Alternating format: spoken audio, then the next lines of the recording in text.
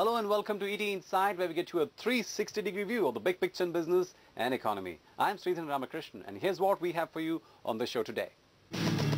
The Supreme Court verdict in the Vodafone tax case may have cleared Vodafone. But what does it mean for similar cases with other companies? And how will it affect M&A activity in the country? And an exclusive discussion with Zia Modi of AZB and Ketan Dalal of PwC on the fine print of the Vodafone verdict. Our top story first. It was a high-stakes battle between a multinational and the Indian tax authorities. At stake, more than $2 billion in taxes. But in a stunning verdict, the Supreme Court has ruled that a transaction done overseas between foreign entities cannot be taxed by the Indian government. Will this boost investor sentiment or prove to be just a temporary relief till the new direct tax code is introduced? Nikhil Sivadas finds out. A game-changing moment for India Inc. A moment of great relief for telecom giant Vodafone. And the biggest revenue loss in recent times for India's tax authorities. The bone of contention was a 12,000 crore rupee bounty. But what was really at stake was India's reputation as an investment destination for foreign investors. It was a 5-year-long battle which went from the Mumbai High Court to the Supreme Court and involved the finest legal minds in the country. And Vodafone emerged the winner. They say we are not going to treat these with suspicion or allow these kind of allegations to fly without adequate basis. And that's a very positive signal as far as the judicial system. The rule of law will prevail irrespective of the zeros involved. This judgment is by no means an ordinary one, because it will help investors decide on the way they want to structure cross-border mergers and acquisitions of Indian companies. In the Vodafone case, the Supreme Court made it simple and clear that Indian tax authorities have no jurisdiction on mergers and acquisitions of Indian companies executed on foreign soil by two overseas investors. This is an interpretation which they have given on this Section 9 of the Income Tax Act, which is a deeming provision. And the general principle of law is that a deeming provision has to be strictly construed. So this principle will now be applicable to all cross-border transfers. If the cross-border transfers take place outside India between non-residents, then though the underlying asset may be in India, as it was in the case of Vodafone, there will still be no tax liability in India. To understand this better, let's take a look at the structure of the Vodafone deal. Rewind to 2007, when Netherlands-based Vodafone International acquired a controlling stake in Cayman Island-based CGP from another Cayman Island-based company, Hutchison Telecommunications. That deal made Vodafone International the default owner of Indian telecom company Hutchison SR, which was owned by CGP through a web of companies. It seems simple, but it's not. This is what the structure of the deal looked like, and it involved many entities in different countries. That's because CGP held that stake in Hutchison SR through a complicated web of companies in India, Mauritius and the British Virgin Islands. The tax department's contention was that this deal was tantamount to a transfer of assets of an Indian company and therefore should be taxed. But Vodafone was against that. We believe we have no tax to pay, and we would like the court to confirm that, so that we can then focus on rolling out the mobile networks and the data services. Vodafone also knows what is the legal position taken by tax authorities and the Supreme Court. Now we have given our primary notice to them regarding the issues which are under consideration. But the Supreme Court has clarified that international investors can structure their investments in India through holding companies in locations such as Mauritius or Singapore for both tax and commercial reasons. And they cannot be denied tax benefits simply because the structure enables tax planning or helps in avoiding lengthy registration or approval process in India. It is clearly stated that indirect transfers cannot be taxed in the country. Vodafone was able to clearly demonstrate that the indirect transfer was not primarily with a tax motive or not at all with a tax motive.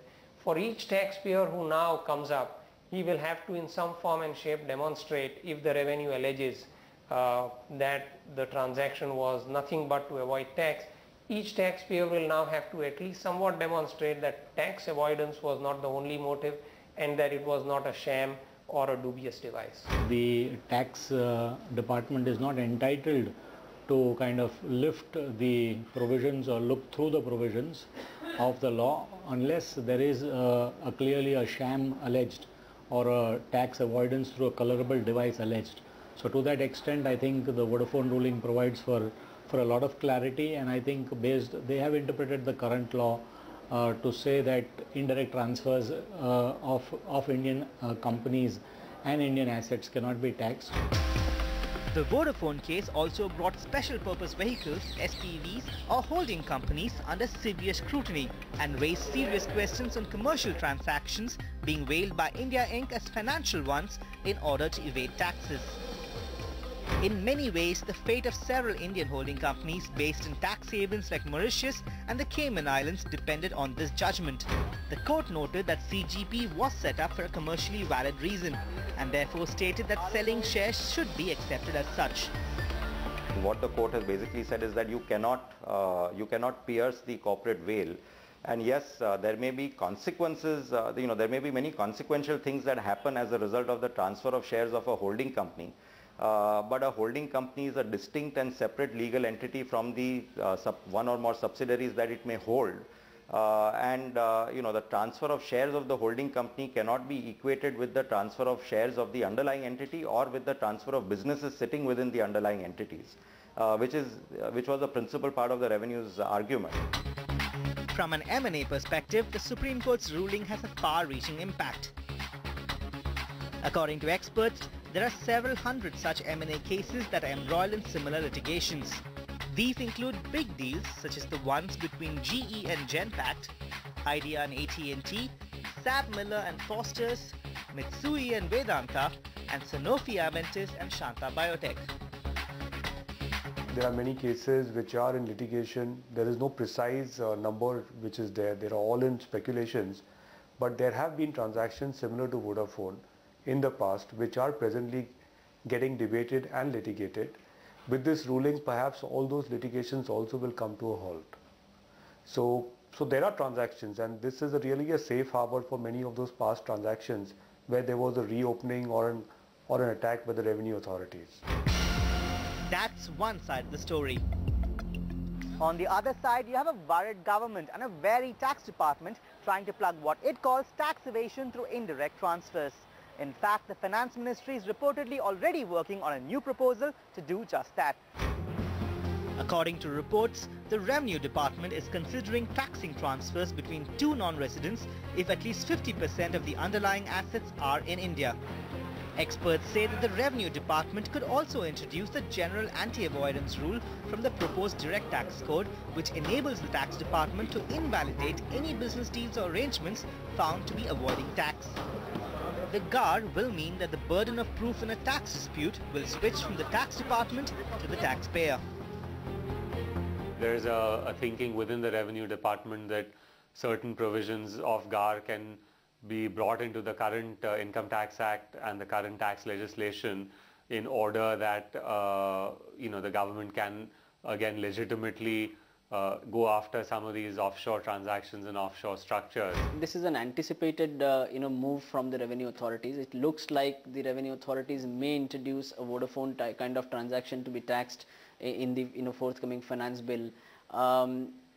Or there could be not only a Vodafone kind of a transaction to be taxed, there could also be a possibility of a some kind of a GAR that may come into in the finance bill.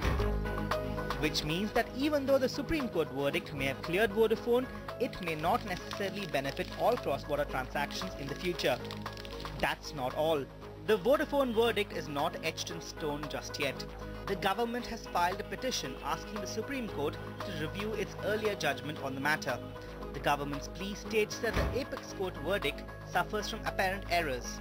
It also states that the judgment is liable to be set aside on the grounds of non-consideration because the court has not considered the judgments cited in support of the government's legal submissions in over 15 aspects of the case. The plea says that the court has erred in judgment by saying that the transfer of management rights cannot be construed as extinguishment of property rights for the purpose of taxability, and also erred in stating that this case is important for FDI because the FDI policy is unrelated to the Vodafone tax case. The plea also enlists errors in the judgment regarding the interpretation of Section 9 of the Income Tax Act on indirect transfers and the suppression of the share purchase agreement. The ball is now back in the court, and for Vodafone, the battle is far from over. So what should Indian companies and global investors make of the Supreme Court verdict? Zia Modi of AZB Partners and Ketan Dalal of PwC join me on the other side of this break to analyze. Stay with us.